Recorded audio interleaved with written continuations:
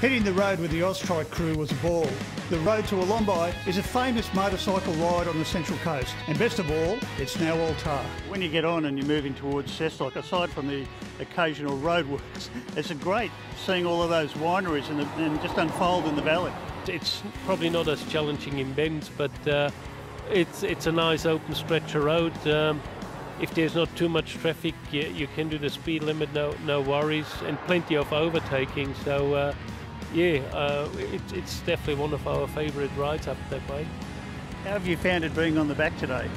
Fabulous. It's like being in the armchair at home. Scenery, you see everything. Comfortable. I even fell asleep a few times. And the best thing is I'm in control of the rider.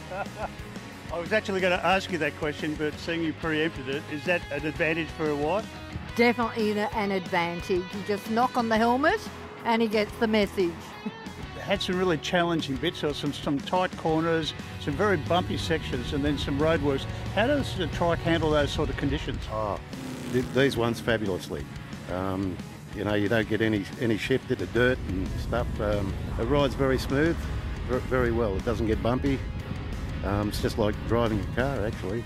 So where to now, Johan? From here we're going down Freeman's Waterhole, Currumbye, then off the past Morisset, the back way to Wai'i, and then Huey Road, what is the back of Wyong. So we try to stay away from the freeway, and you know, riding a trike or motorcycling, you go for the scenic tour.